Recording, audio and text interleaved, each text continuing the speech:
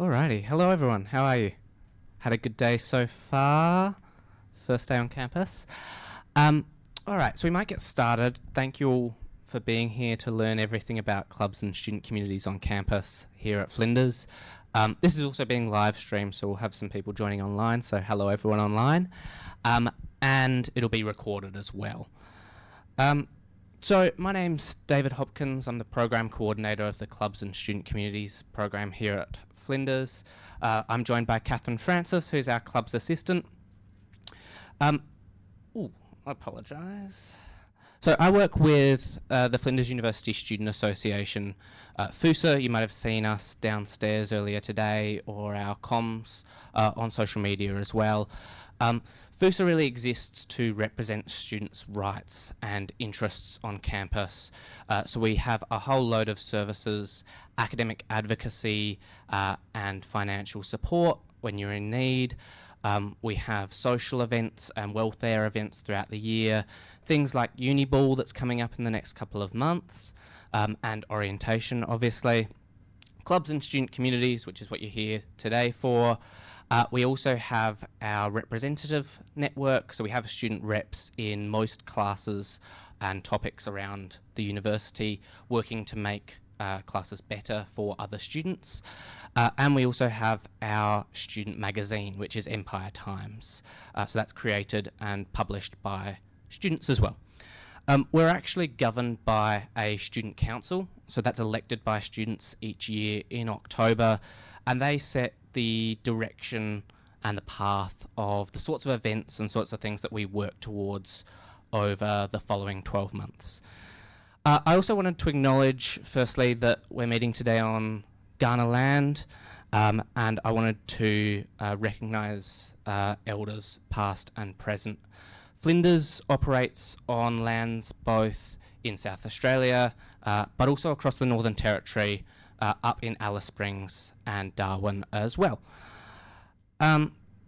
So if you have any questions after this session, if you want to get in touch, my email's there, clubs@flinders.edu.au. You can also just drop into the FUSA office, which is on level 1 of the hub, the building that we're in now, so just down one level. Alrighty, so the clubs on offer, we have actually over 80 student clubs affiliated with FUSA at the moment. That number wanes up and down over the course of the year. We usually get about 15 or 20 new clubs each year as well. And so we look after all of the non-sporting clubs.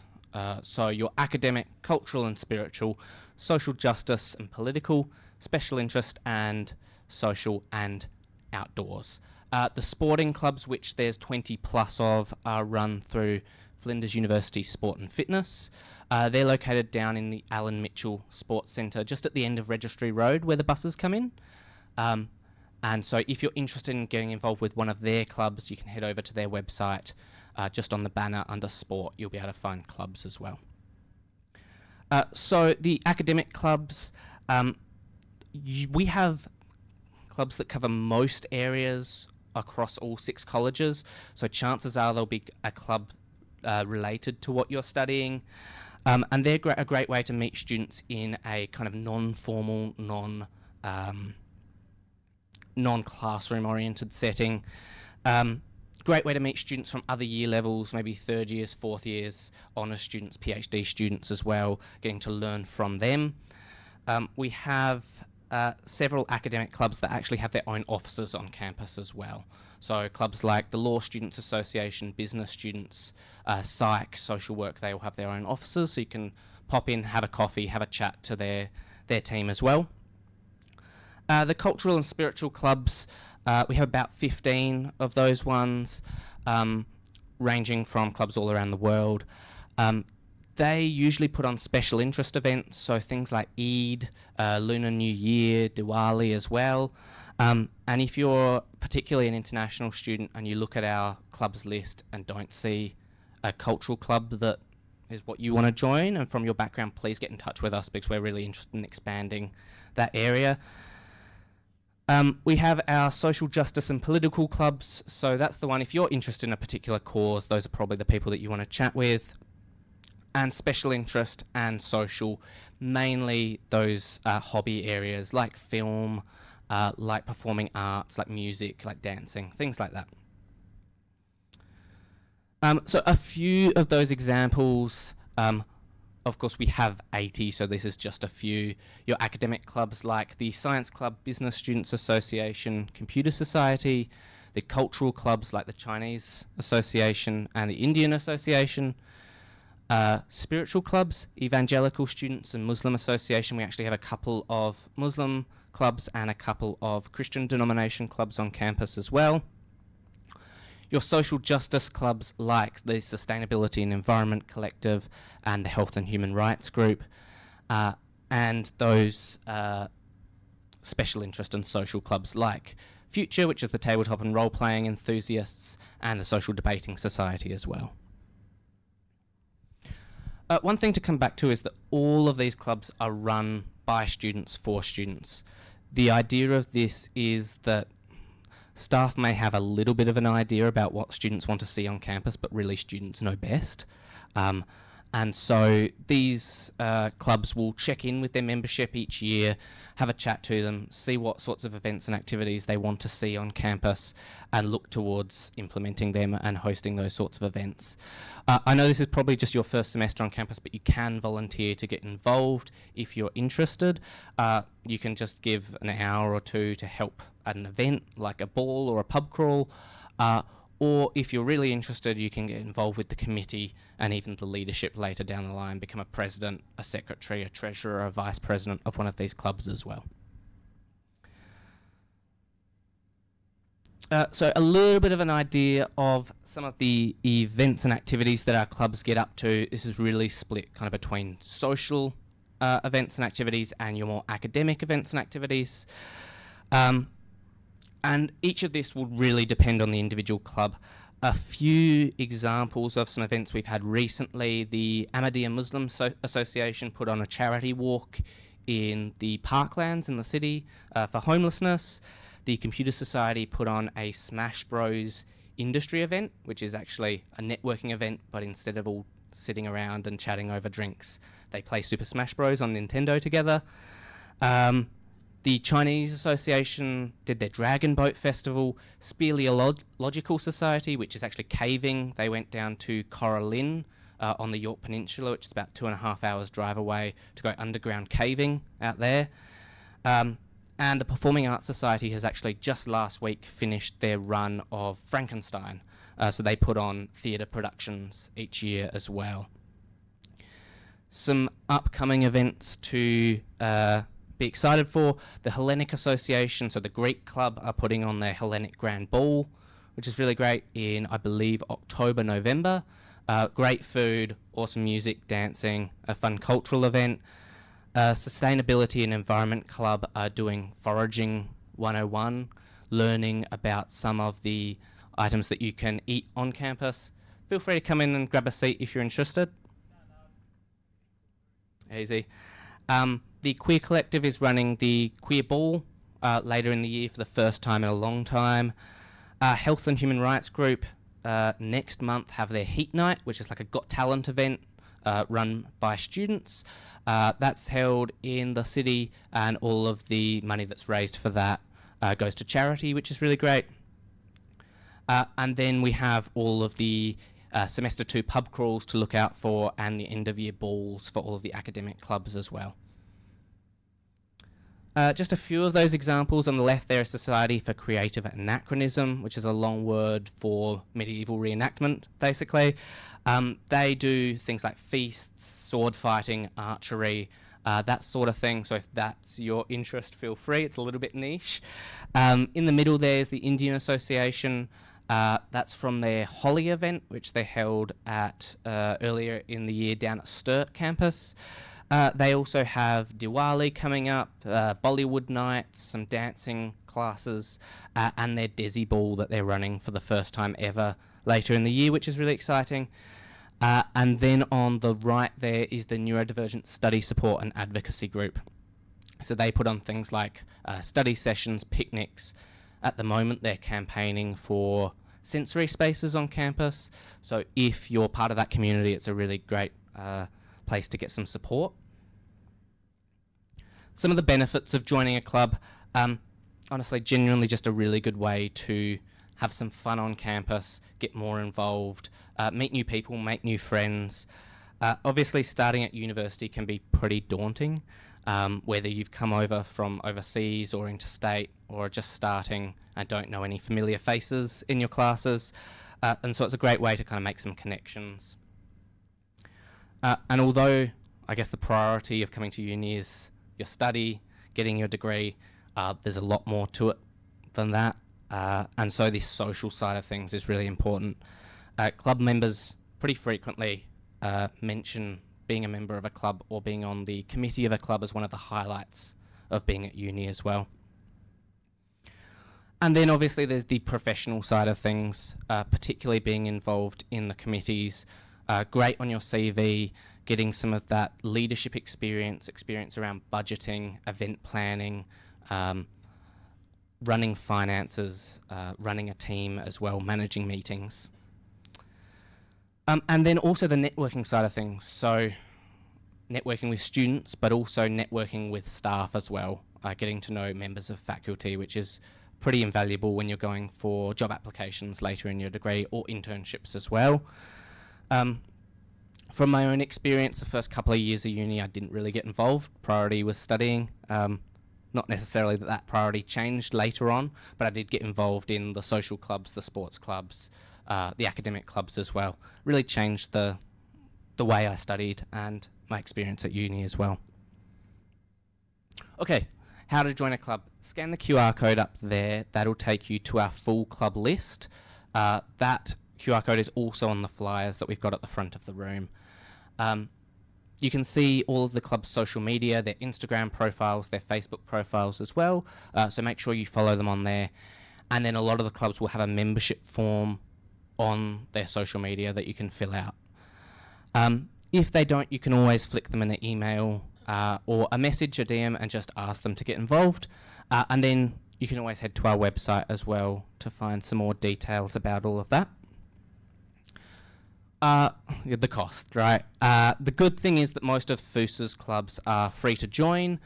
A couple of them, predominantly the medicine and health related clubs, will have a small fee, probably in the range of about $5 to $15 either for your entire degree or each year, just for membership, but there are benefits that come with that, discounts on events, on coffees on campus, things like that. The events themselves, there's a mix of paid and free events. The smaller events will usually always be free. You'll get lunch, you'll get dinner as part of those events. The paid events will be things like your pub crawl, where you're going to be paying for your shirt, or the ball, where you'll be paying for a ticket for that. The sport and fitness clubs do have a yearly membership fee.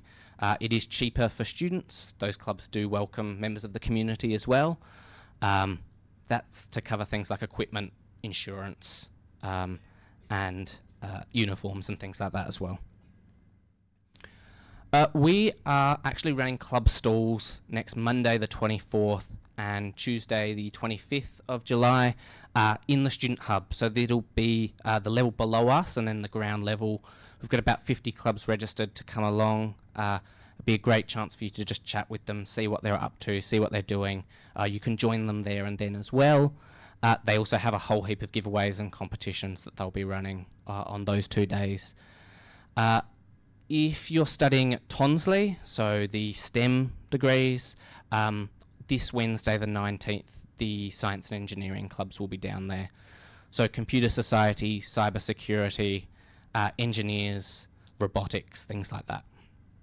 So make sure you get to them as well. What you have to look forward to next week, although the weather won't be as nice and it'll be cold outside, unfortunately. Starting a club. So I know you've only just started, but I thought I'd pitch this to you now. If you can't find a club that you want to join, or you're super passionate about something that we don't already have, please feel free to start a club. We'll provide you with funding, training, support, equipment, room bookings. You can book this space to hold your events in. Some of the clubs that we've gotten started in just the last month or two, the Nepalese Student Club, psychiatry, creative industries, chess, marine biology. So there's quite a variety there. Some of the random ideas that you might be interested in. Most of the academic clubs are already running, so chances are that already exists. But if an academic club for your degree doesn't already exist, please get in touch with us and we can work on creating something. If you're passionate about something in particular, whether that's fashion or dancing or coffee or karaoke, anything really, honestly, please get in touch. I will give you $1,000 a year to buy cheese and crackers and chat about life, honestly.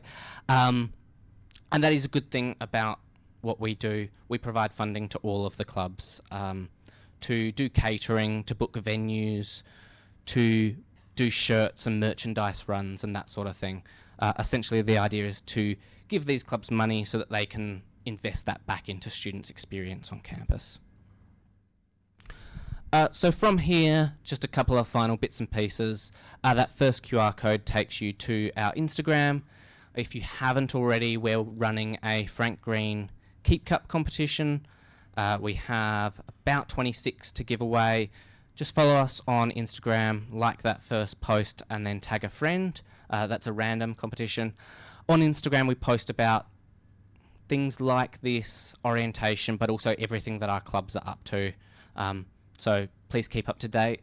That second QR code is our upcoming club events link tree. So we update that every week. That has info about club events this week, next week, and coming up later in the year. So everything that's already booked in for the next couple of months is on there. And then obviously, please visit a club stall next week, have a chat. There'll be free lunch, there'll be popcorn, fairy floss, some different activities and giveaways and things like that. So come on down. Thank you very much. If you have any questions, feel free to pop up your hand and ask them now. I'll stick around for a little bit if you're interested in particular clubs and want some more info on them, or you want to start a club and just want to have a chat about that, please feel free to come on and have a chat. Cheers.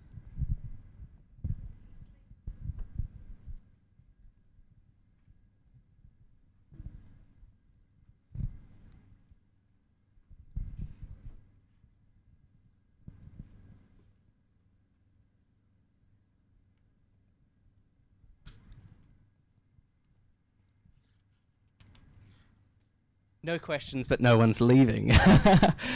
You're welcome to head on downstairs.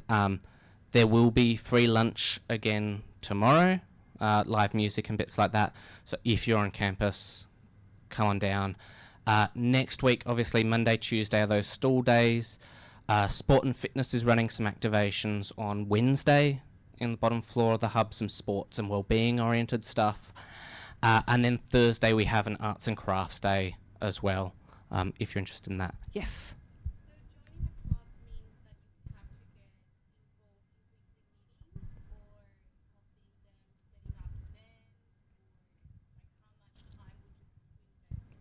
Sure. So if you're joining the club, there's no commitment, whatsoever. You just put your name on their mailing list. Technically, you're a member. But then from there on out, you can attend one event a year, 2 events a year. You could attend all of the events if you wanted to. If you then want to get involved in kind of the running of the club, you can join the committee or volunteer in that way. Actually joining the club just means that you're interested in what they're up to and want to attend some of their events. You could attend all 80 if you wanted to. Yeah, absolutely. So we have some people that'll only join a single club because they're just passionate about that one particular thing. We have other people that have a huge range of interests, are studying across multiple degrees, and will join a whole bunch of stuff. Yeah, no problem. Any other questions? Amazing, cool. I'll be up here, so have a chat if you're interested.